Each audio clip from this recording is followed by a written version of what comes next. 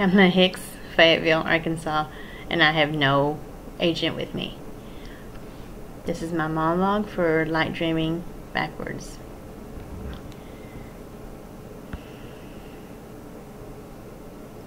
She had chronic depression ever since she was 12. Her father had depression, and her sister. I was on antidepressants when I was her age. She was very high functioning.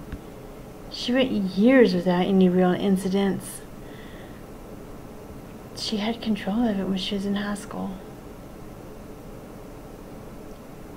And then all of a sudden things just fell apart. And she spiraled. I asked her to move back home, but she said no.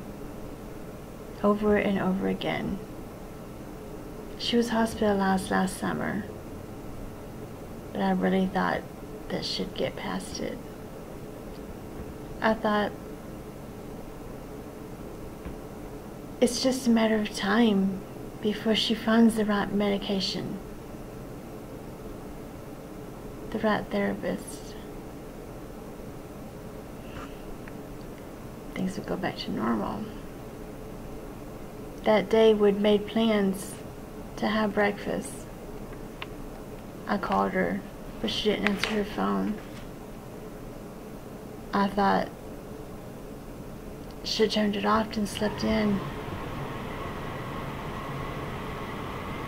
I went to her apartment and knocked on her door. It wasn't locked. I went in.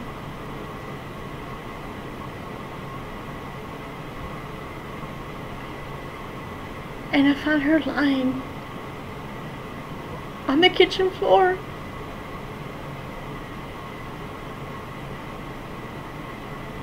Why didn't she come to me? I would have done anything for her. Anything. Didn't she know that?